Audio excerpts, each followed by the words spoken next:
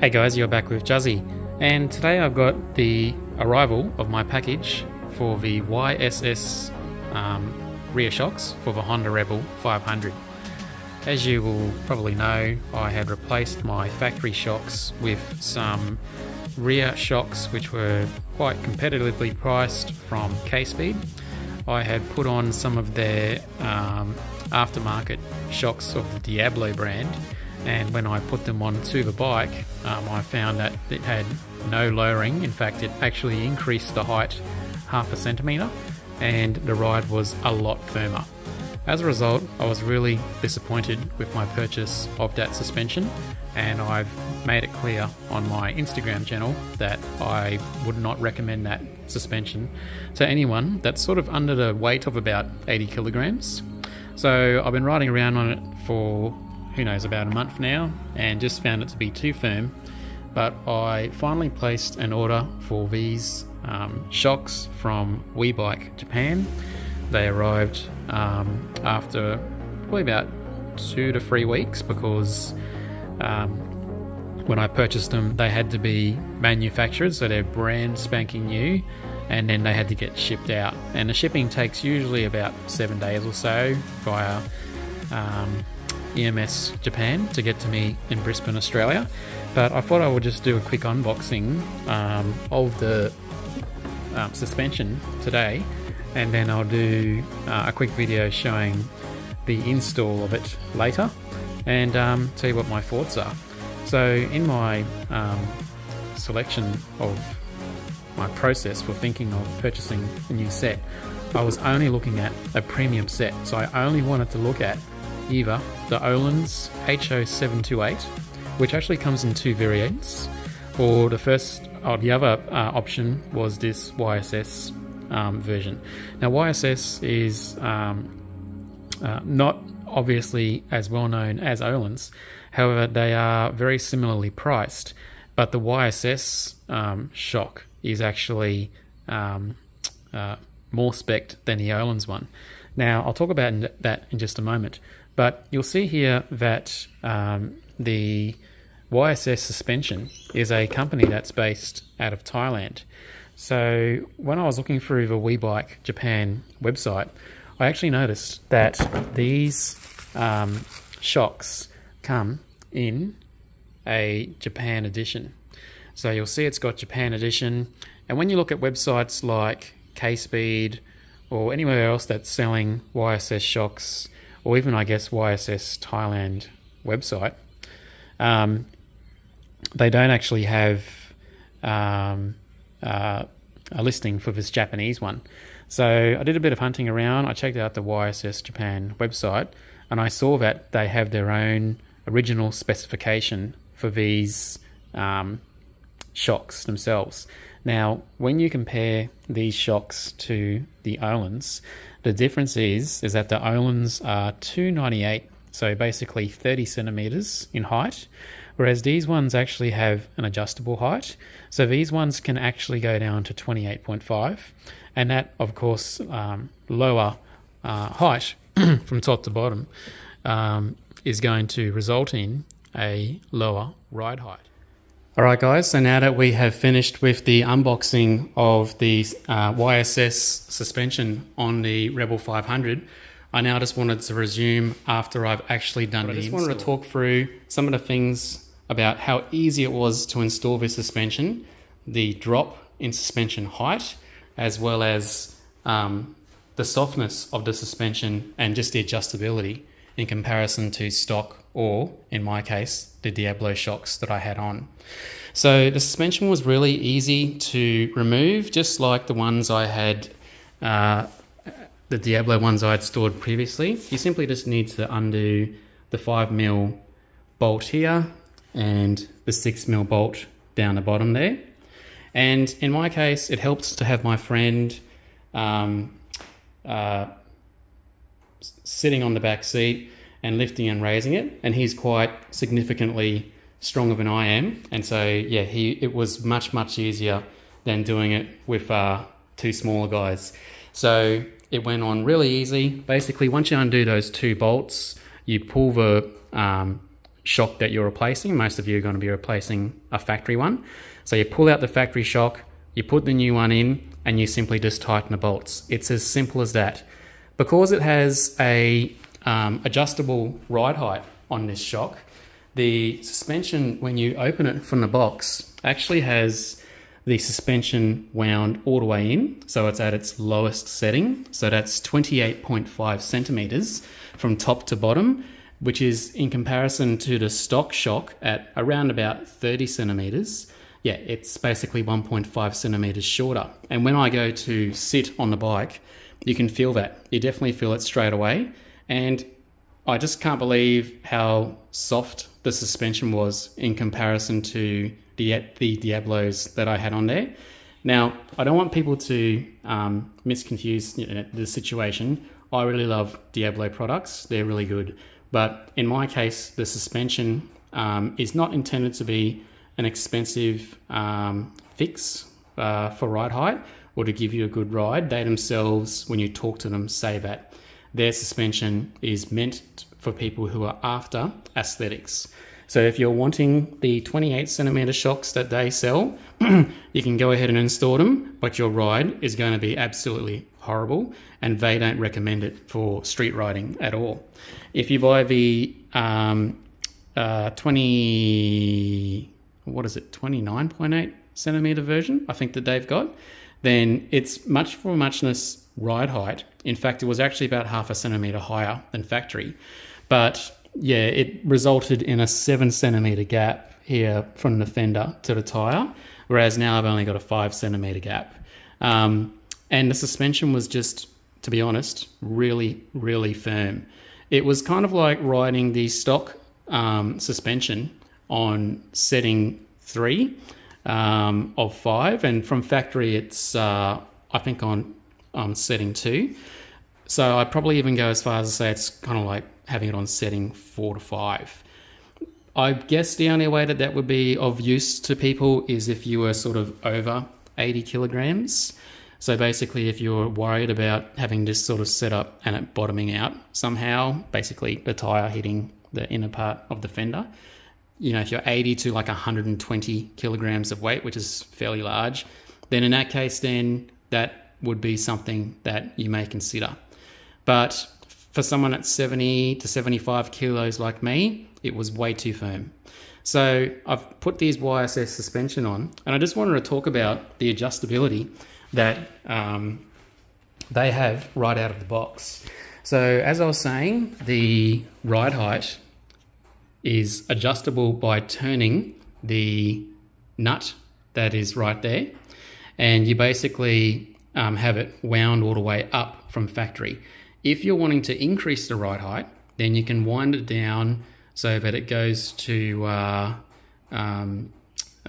think it's 10 millimeters more. So basically kind of like factory, but the reason why it's different is because you've got a realm of adjustability. So straight away out of the box, you drop 1.5 centimeters in ride height, and it gives the bike a much cooler look from factory. Now, with the stock suspension settings straight out of the box, when I sit on the bike, it comes down a lot lower as well. So when you're riding, it must look absolutely amazing. I can't wait to get some video footage of me riding, and yeah, just going to be so ecstatic with it. But as it sits, it looks a lot neater than what it did before, and you'll see that in my old videos that I just wasn't happy. So in the unboxing I just did a little while ago, it was actually recorded, I don't know, a few days ago to a week ago. I was opening the box, and what I didn't realize is that all of the instructions are actually on the back of the tie instructions. So when you go to this side here, it's all in English. So I'll pop those on the screen now, and then you'll be able to pause and just have a better read for yourself so you can understand how it all works. But just wanting to explain what these tools are and how they work out of the box. So you can see here that in order to adjust the preload of the spring from factory, you have this rod which fits into the little holes that are on the collar. And then you've got a grub screw there, and that grub screw is tightened by this Allen key. So to show you that in person, this is what the actual collar looks like. You put this rod into one of these holes, and then that gives you leverage to turn the collar left or right, so you get less preload, more preload from factory. And then when you've got it to your liking, you then use the Allen key in that little grub screw there to essentially tighten the collar in position so it doesn't move around.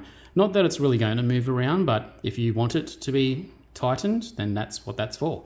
So then the next thing it talks about in here is the rebound adjuster. So basically what the shock does after it's hit something on the road and it's starting to rebound. So you can adjust the ability, as it says, there's a 30 click adjustability in it, and you can simply do it by turning that left and right. And so just seeing that in person, that's actually this one here, and you can see there's a hard setting there, and I don't know if I can see it on the phone here, but there's an S for soft, which is obviously the opposite way. And so it's just simply done by turning this valve. As you can see, you can hear it click. So I'm just going to put that back to where it was in the box. So I don't know which click setting it is from factory, but I haven't adjusted anything at all. Yeah, so I just noticed you've just got some writing there on the coil from factory. So if you don't like that, all you've got to do is just rotate the spring so it's all nice and black. Cool. I'll just check that on the other side. Yeah, so it's out of the way. And we're looking at the next thing on here. So after you've fiddled around with the rebound and got it to your liking, you can then have a look at the compression adjuster. So this is basically what's going to happen when you hit an obstacle in the road, or you just go over any sort of little bump.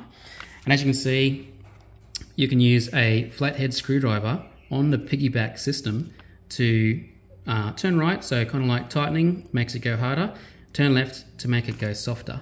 And as you can see here, it says the shock absorber has a screw, and yeah, you just want to basically be careful, because if you stuff that screw, then you don't really have a means for adjustability. So it's essentially saying, yeah, take your time and adjust it correctly. And when you adjust your suspension, you should never just go super one way or the other. You need to go a little bit at a time so that you don't stuff it up. So it's saying here that there are 30 clicks for the compression as well. So what we'll do is just have a look at that now.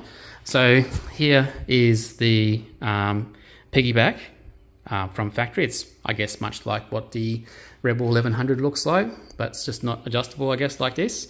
And there is the flathead adjuster setting there. So again, you can turn it right or turn it left to stiffen or soften the compression settings when you hit a bump. So what's going to happen when the suspension goes up is your compression, and what's going to happen when it comes down is your rebound, adjusted via here. I'm not really sure if you can actually change out the springs from factory, but there's not, I guess, any real need to on what's really a cruiser bike, and for me, which is a bike I just use to pretty much get to and from work. But you do at least have the ability to adjust the preload. So that's here via this collar, as I was just talking about before. And as I was talking about at the beginning of the video, you've got the threaded eyelet rod there. So that's at the bottom of the suspension. Using a 21 and 24 mil wrench, you can adjust the height by more than 1 centimeter. And Yeah, so as I was saying, it just says there, when you get to that eyelet part, you need to be careful because that's the maximum that they're talking about. There it is there, all the way wound in from factory. So yeah, when I sit on this suspension, it's really nice and soft, and I'll be spending the next couple of weeks just making some fine-tune adjustments as I ride from there. Alright guys, so now that I've adjusted the suspension, I'm just going to take a minute here to show you how you need to actually adjust your chain. Now when you have a look at the swing arm of your bike, you'll see here that it says that the chain should have 30mm of play in it. So basically what you need to do is get a tape measure, stand it up off the ground, put the chain up to the highest position, and then have it go down to the lowest and measure how much that distance actually is. Now on this chain, now that I've adjusted the suspension height, that has of course meant that the chain is no longer tight. So I've measured that, and my distance from top to bottom on the chain was actually 40mm, so 4 centimeters. So that now means that I need to tighten the chain so that I have only about 30mm of slack in terms of the chain going up and down. So the way you need to go about doing that is you get a 24mm socket and you loosen this nut here so that it's freely able to move. And then what you need to do, so that's the nut for the axle bolt, and then you need to actually use a 17mm spanner to undo these chain adjusters. So you basically undo the 17mm nut that is there, and then you'll see that in the middle of that nut there's actually a 5mm hex. Now when you tighten this hex, you actually need to do the same thing on the left side. So every incremental change you make to the chain should be even on both sides. Now, interestingly, when I picked up my bike from Honda, as you can see here, just on the right-hand side of where the axle bolt is, this has actually got three large slots, and on the right side, it's just a bit over 3 slots. So a tiny bit of movement there. You can see there that this bracket has just a little bit of movement there, so just try and centralize that and just sort of keep that consistent. But basically, if you make a half turn of tightening on this side, then you want to do the same thing on the left side as well. So what you'll see that as you tighten it, as if you're tightening or closing a tap, as you do that, what that will do is that will bring the wheel a little bit back, which means that the chain is going to become tighter, and so you won't have as much play. So I'm just going to give this a full half turn, and then just keep measuring the chain until I've got it back to that 30mm worth of slack. Alright guys, so here's just my 5mm Allen key, just on my nice little set here that I love using. So as you can see, all I'm doing here is just giving it one full half turn. So I've gone from top to bottom. So I'm going to come over to this side. I've undone the 17mm nut on both sides, just so that it's only sort of finger tight, so it can be freely moved. And of course I've got a side mount license plate here, so it's a tiny bit harder. But basically I'm just going to, again, do the same thing and just get it. So I've just done a full half turn. And so as I was saying, the next step then, and I'll need 2 hands for this, is that I'll measure the distance on the chain. And if it's not enough, then I'll go back and I'll do another half turn until I get it to this 30mm spec. Alright, so now I've got the chain at a 30mm spec, and so this is sort of what a chain looks like when it's at 30mm. And I found that to adjust it from 4 centimeters down to 3 centimeters, I had to do 3/4 of a turn on the 5mm chain adjuster at the back here. So now that you actually have that to the position that you want, you actually need to put the 5mm Allen key in like this, and then use your 17mm, and you actually tighten that nut whilst keeping the 5mm straight. Okay guys, so the last step is to use your 24mm nut to tighten this one here. And what I've found is that once I've tightened that in nice and tight, it's moved from 3 main adjusters to 2.5. And if you have a look there, you'll see that it's at 2.5 as well. So that now means that the chain is equally adjusted, the same amount of turns on both sides. You've tightened the chain adjuster nut whilst keeping the 5mm straight, and then you've tightened the axle nut so that everything is nice and secure. So you're now good to complete your suspension install and your chain adjustment. So I hope you've enjoyed this video, guys. This has been a review of the YSS, as you can see, suspension for the Honda Rebel. This is for the 500. If you've got any questions about compatibility and how it works out with the 250, 300 or 1100, then I direct you to make those questions to YSS, because I've got no idea about that bike. But I can tell you that I'm super happy with the result. Thanks very much guys for watching. Hope you've enjoyed the video. Please subscribe to my channel, Juzzy Evo X or Tweaked Rebel, and I'll see you in the next one. Bye for now.